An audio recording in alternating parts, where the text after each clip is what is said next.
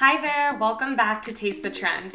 I'm Devin O'Brien and I am about to show you how to make vegan pulled mushroom barbecue sandwiches. Okay, I hear you. What the heck is a pulled mushroom? Think pulled pork, but meatless. So instead of using pork, we are going to use a variety of mushrooms, and when thinly sliced and smothered in a delicious barbecue sauce, it's going to have that same look and feel of pulled pork. We're gonna serve them on buns and it's gonna be delicious. Let me show you how to do it. Okay, so the first thing we're gonna do is prep our mushrooms as well as an onion. You can do it this way or this way, it doesn't really matter. All right, now that we have all of that delicious onion ready, we are gonna prep our mushrooms. So you need 2 pounds of mushrooms here. I am using a mix of shiitakes, which I bought already sliced, so the work is done for me on those. And then I've also got some baby bella mushrooms here, cremini mushrooms. Have them and then thinly sliced. Now that we have this magnificent pile of sliced mushrooms, we are going to get all of this onto the stove to cook down and get really soft and tender, and then I'll show you how to make our sauce.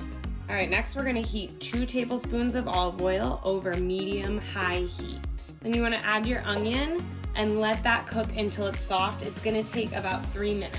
Okay, now that these are beginning to soften, you don't need them to get brown. You just want them to be soft because they're gonna continue cooking as you add the mushrooms to this. So we are just gonna start adding some of those mushrooms in batches and letting them cook down. So as the mushrooms shrink, you can add in some more and just keep adding them in until they're all in there. Okay, so now that all of your mushrooms are in the pan, you are gonna let this whole mixture cook for about 10 minutes until all of the mushrooms are super soft and this liquid is evaporated. Okay, so while the mushrooms continue to cook, we are gonna whip up our sauce. So you're gonna start with 3/4 cup of just store-bought barbecue sauce, or I guess you could use homemade if you have it on hand. So we're gonna add 2 tablespoons of tomato paste. Then we've got 1 tablespoon of molasses. Then I'm gonna add just about a 1/2 teaspoon of hot sauce and a 1/2 teaspoon of ground pepper and a 1/4 teaspoon of salt. Just those couple of simple additions to store-bought barbecue sauce makes this extra delicious and helps thicken it up a little bit to make it more of a sandwich consistency. All right, so once that is all combined, you can take that over to the stove and add it to your mushroom mixture. Let's go. All right, this is what we're looking for. All of the veggies are super soft and there is not really any liquid in the bottom there. Lower the heat to medium and add in that delicious sauce we made. All right, so as you stir the sauce in, just kind of use your utensil to scrape any of the browned bits from the onions and mushrooms off the bottom of the pan, because that has tons of flavor and you want to make sure it gets incorporated. Okay, so now that that is all incorporated, you're gonna let this cook for another 5 minutes until the mixture, the liquid, is nice and thickened. Okay, so now that this has cooked for 5 minutes, it's looking really thick and glossy.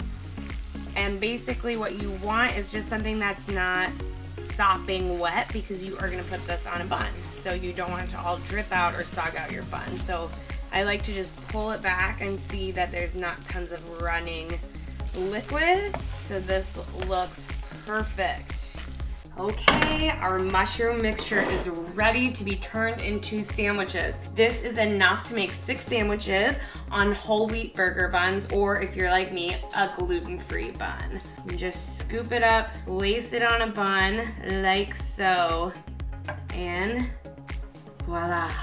A pulled mushroom barbecue sandwich, completely plant-based, no pork, but it has the same flavor and texture. This is gonna be so good. I can't wait to dive in.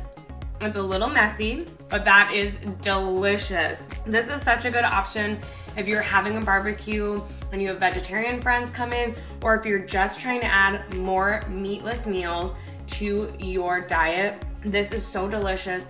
The mushrooms have a good meaty texture and there's so much umami flavor. If you make this at home, post a picture and tag me on Instagram. I wanna see it. And comment below to let me know what you wanna see me make next. Head to eatingwell.com to get this recipe and more delicious recipes just like it. See you next time.